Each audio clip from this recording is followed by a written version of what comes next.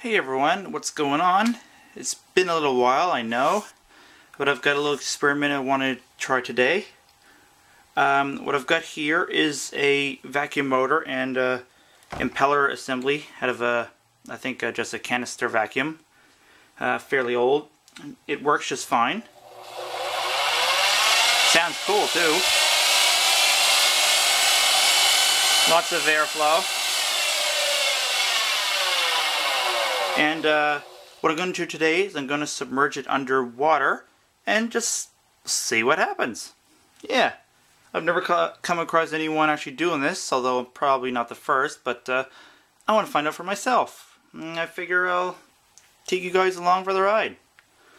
So, in order to keep this thing from moving when it's underwater, if you notice, I've got hard drive magnets underneath here, and I don't know if you can see or not. I got two underneath there. So I can literally pick this up and it picks up the container as well. So it should be alright. This shouldn't torque or move around when I do it. So in my first test, I'm gonna run it with the impeller assembly on and just see what happens. Maybe we'll create a vortex or something. I don't know. And then I will remove the shell, remove the impellers, and run it without anything on this shaft. I should be able to reach a much higher speed. What that will do in the water, I don't know, but let's find out. Alright, we're full of water.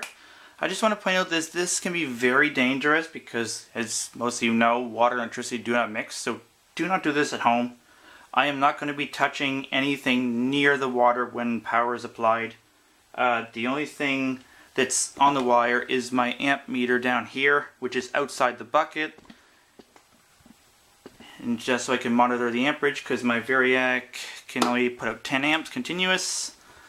So, before I plug the Variac in, so there's about an inch or so underwater. I would have gone deeper to hopefully create like a vortex here, but yeah. I may use something taller if I can find some, but right now this will just have to suffice. So with that being said, let's plug her in and just see. In case you're wondering, the motor will run underwater.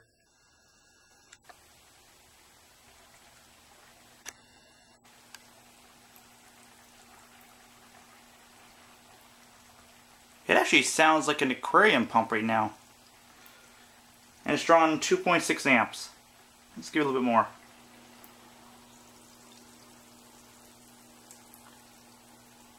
Eventually all that air will clear out of there and it will just be... Oh look, we got a little bit of a whirlpool going already. We're drawing 4 amps. And I can tell that the motor's barely turning. There's a lot of resistance in the water. Let's give it a little bit more.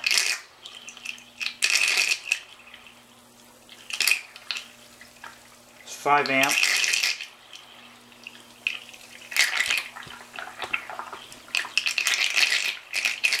So this is why I needed something deeper. I could probably have created a rather large vortex.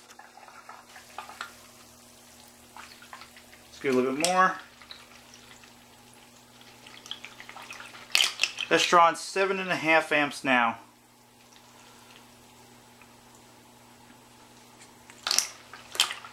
And oddly enough, the whirlpool is kind of dissipated more as the speed gets higher.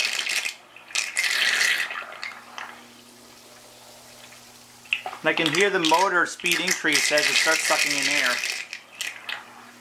There's 8.5 amps.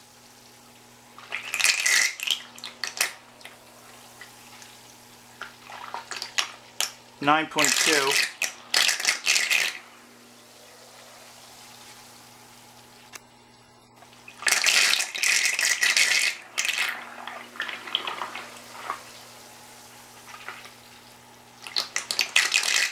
9.7. I can't really go any higher than this. what I might do is I might actually pull the power and lower the water level till it's maybe like a centimeter above the motor opening there, and that might get us a little bit more speed. One moment.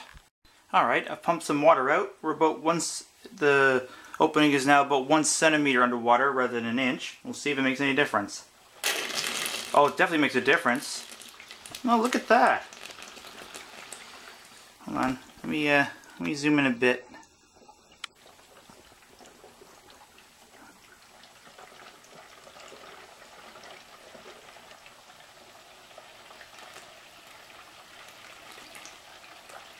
Oh, that's neat.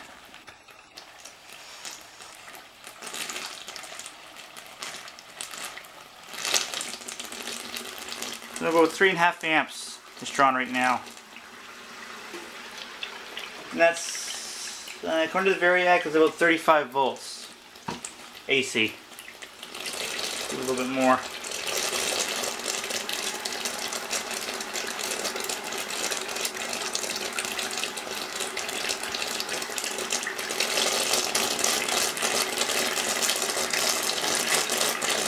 Seven amps. 8.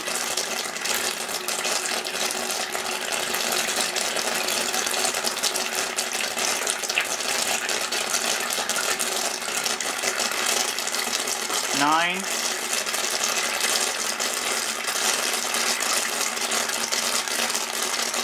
10 amps.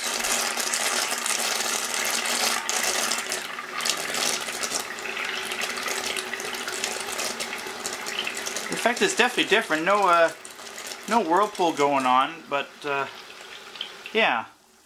Well, let me pump out a little bit more water and we'll see what else it does.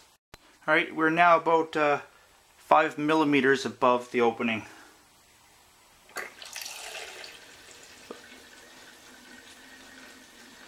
Well, that's pretty cool looking.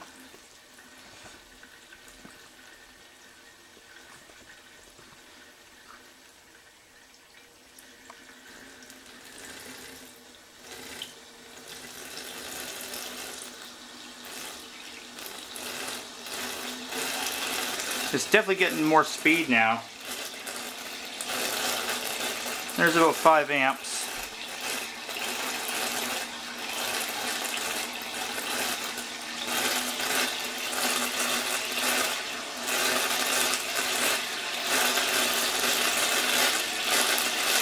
Seven amps.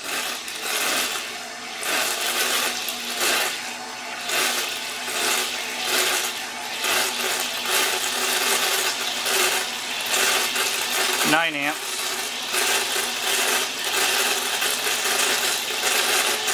There's 10. It's definitely reaching a higher speed. I'm gonna take the water level right down. I'm gonna take the water level right down to the edge here, so it's mostly sucking air, and we'll see how much bubbles it can actually make. It should be able to reach a fairly good speed then, I think. Alright, we're now below the opening to the impellers. So it should just be sucking air.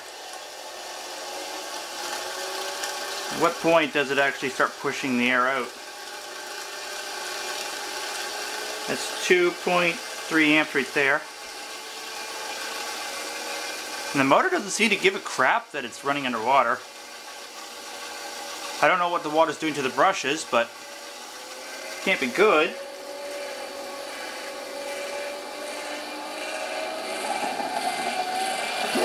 Whoa! Okay. I wasn't expecting that. Try that again.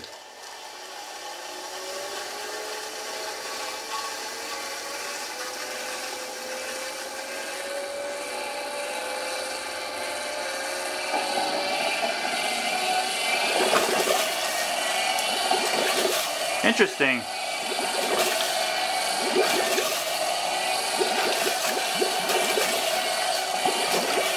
So it pushes against the water that I assume is up underneath where the housing is, and when it gets to a certain point, the air just escapes, and the motor slows down and water gets sucked in and it just repeats. It seems to be around about 2.6 amps that it just breaks free.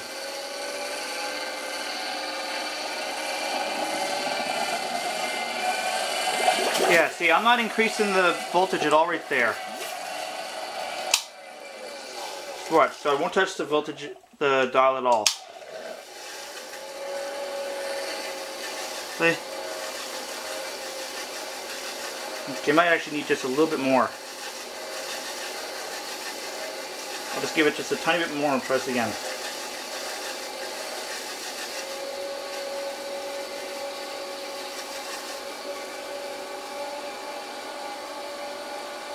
So I can hear the speed increasing.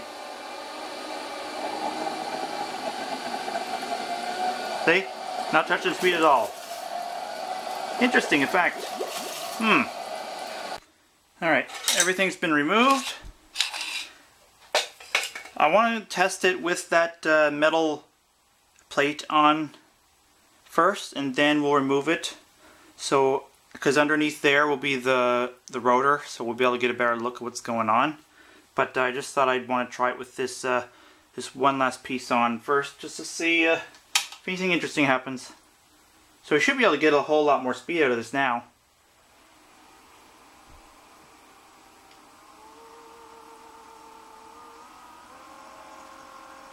There's 2 amps right there.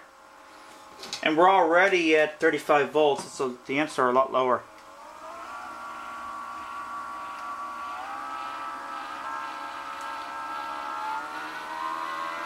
There's 5 amps.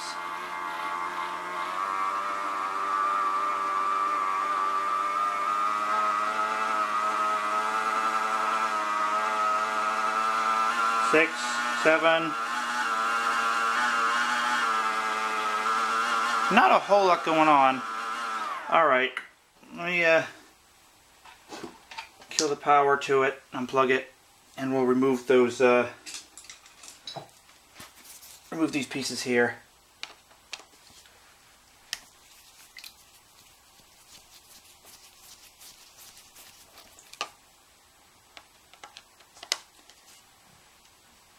Maybe we'll get a vortex once this is off, because it's kind of blocking the rotor underneath.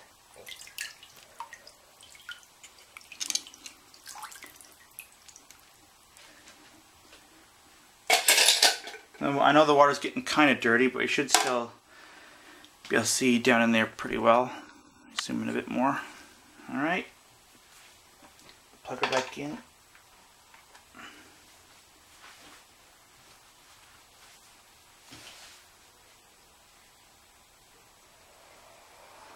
Oh yeah, big difference already.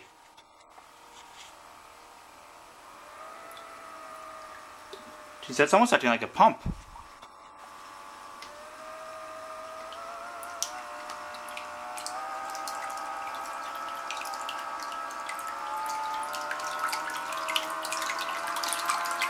Yeah, interesting. I'm surprised that I mean, the rotor is, you know, kind of a smooth surface. I mean, there is gaps in it for the wire, but I figured it would have a lot less effect on the water than it is. So that's about 4 amps. I don't want to get any more because this water's starting to splash over the side already, and I don't want to get water everywhere because I'm dealing with electricity. Well, I was kind of hoping for something a little bit more interesting than that. Let me unplug it. Let me just get this ammeter out of the way here. One thing I noticed when I had the motor out to take the impellers off, is the water actually seems to be cleaning the comm bars. Let me show you. It doesn't seem like it's all cleaning it, but okay, now they actually look worse. But at one point, is that at one point they all looked kind of like let me find like a spot like that. It was really shiny, and then now I see there's a bunch of much dirtier spots. Let me just run the motor outside. There's your magnets. Run the motor outside of the water. Just let you guys have a listen to it. Now that it's been submerged a while. I mean, the motor still works just fine. The water doesn't give a crap about the water.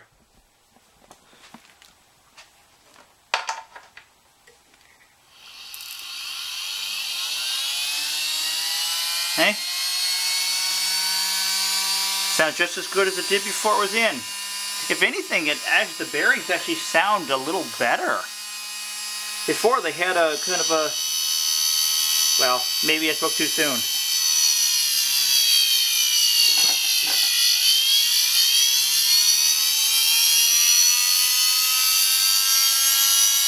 It disappears after a while.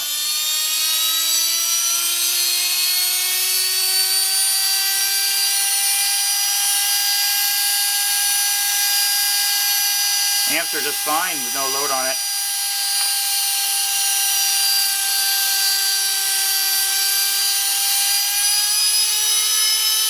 About 80 volts.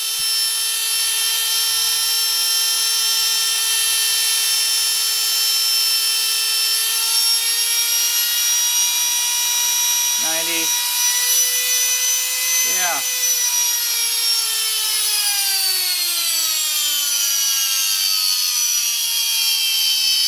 Yeah, the motor didn't care at all that it was in the water.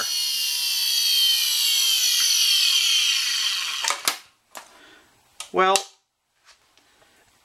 I mean, the motor works fine now, but because it was in water, eventually the bearings and stuff will start to rust. Maybe what I'll do is, I don't know, maybe I'll let this sit for a month and let everything start to rust, and then try and power it up, see if it even turns. If I can break it free, maybe we'll see how long the bearings last before the rust starts completely destroying them. I don't know, but I was kind of hoping more would happen. Another thing I want to just throw in there is, for those of you who don't know, I got a second channel, FS Railworks. I'll leave a link in the description and stuff like that. It's all about HO scale trains, testing, competition videos. I just completed my coast down competition. Some pretty, actually, really good results there. Go check it out, subscribe, like the videos. I've got like 20 videos on so far, and I'd really appreciate it if I get you guys go sub it. So yeah, as for this video, give it a thumbs up if you enjoyed this. I know nothing crazy didn't happen, but whatever, not every video has crazy stuff.